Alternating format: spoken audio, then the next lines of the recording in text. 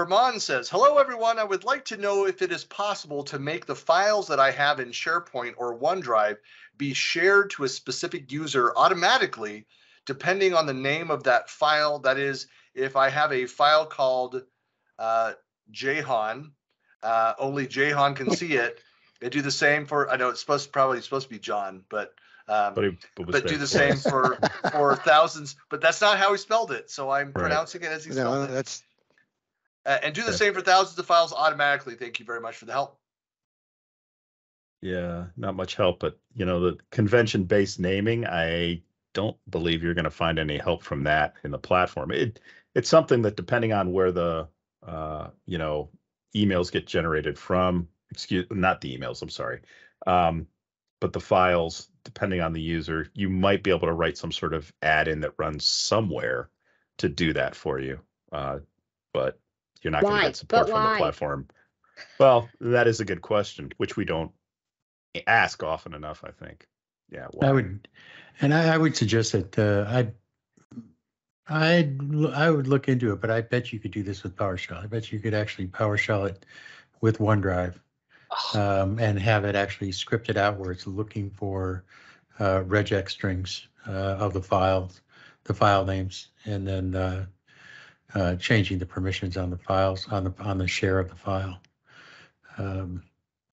It'd be quite a bit of work, but if you wanted to pay somebody to do it, I'm sure there's people out there that would do it. We might know somebody. Yeah.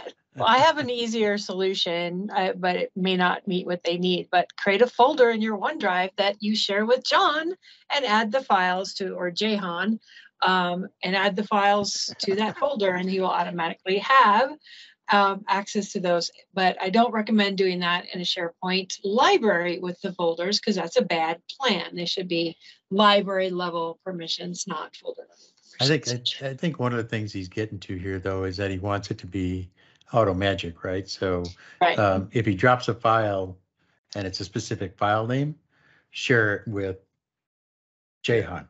This is not one and done. Yeah. So remember the old the document was a template in SharePoint where you could basically have a document repository and you could just drag and drop it in and then basically create rules. It would automatically stick them in the right place. The content organizer. Thank you. Yeah, the bane of my existence. Because stuff would get in purgatory because people wouldn't fill out the attributes if they needed to in order for it to work.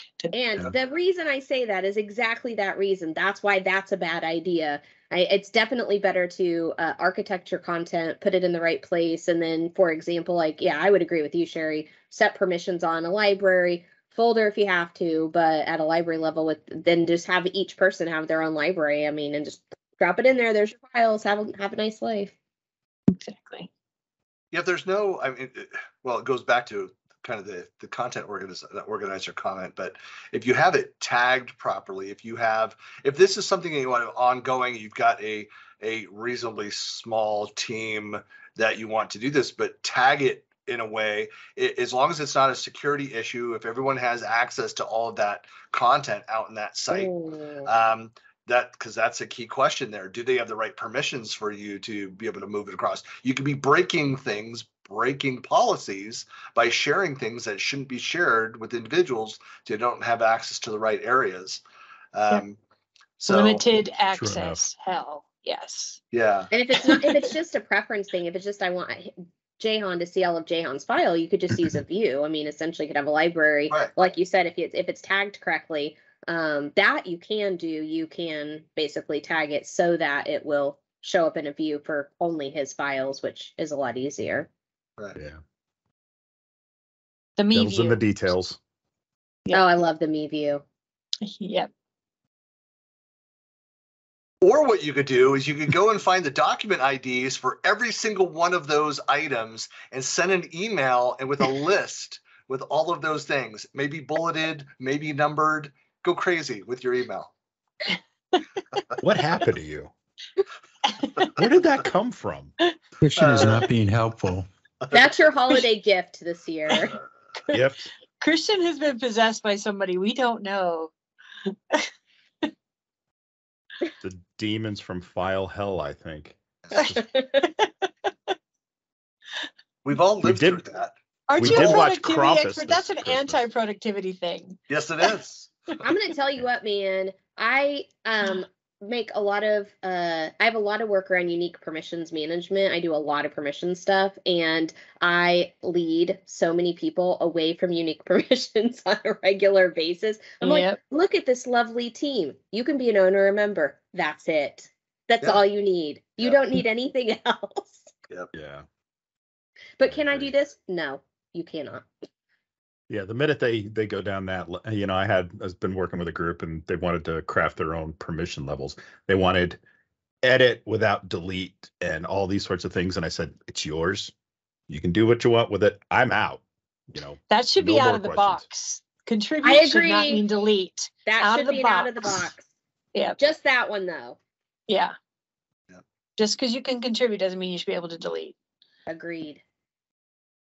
Well, that's why if you have very specialized requirements for that's why it's different scenarios, like the whole virtual data room, the VDR solutions, where it's very specific around reorganizations. It's about mergers and acquisitions, where you have highly sensitive information and keeping people separate in areas and sharing sensitive information between the different groups. Like that's not this scenario. I think this is where you can really push back in an org and say, keep Yeah. things flat. Keep things simple. Yeah.